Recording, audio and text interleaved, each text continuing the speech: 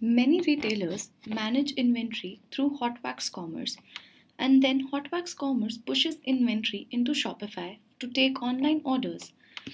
In this video, I will show you how HotWax Commerce calculates the online ATP or the online available to promise quantity to be sent to Shopify.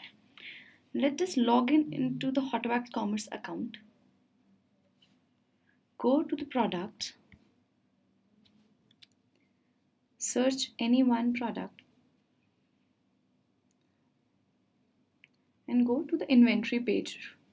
Here we can see there are many options or many headings which ultimately takes part in the calculation of online ATP.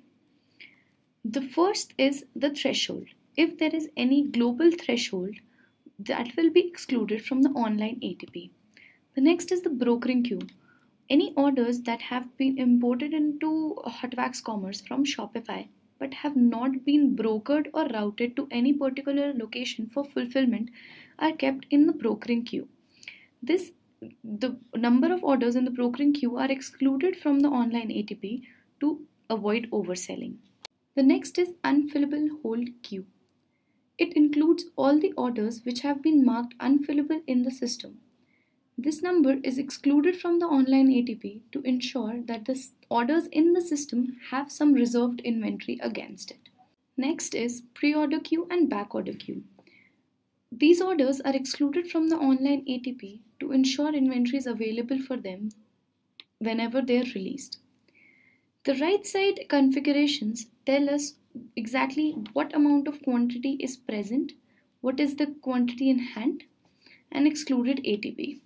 So let's see. ATP is actual available to promise against which the orders from brokering queue, pre-order queue are reserved.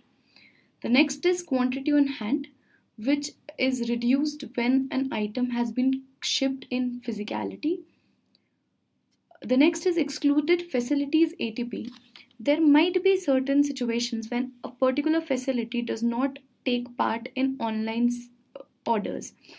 Then that facility's inventory is excluded from online ATP and is shown here. Excluded ATP is the total of all of these fields from the left side. And then here comes the online ATP, which means the inventory amount that is sent to Shopify as a consolidated inventory of all facilities.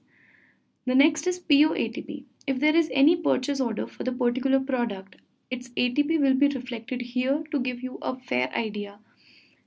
This inventory screen in HotWax Commerce tells you everything that you need to know about the inventory of a product. For more information on HotWax Commerce, visit our website at hotwax.co, or you can visit our forum at forum.hotwax.io.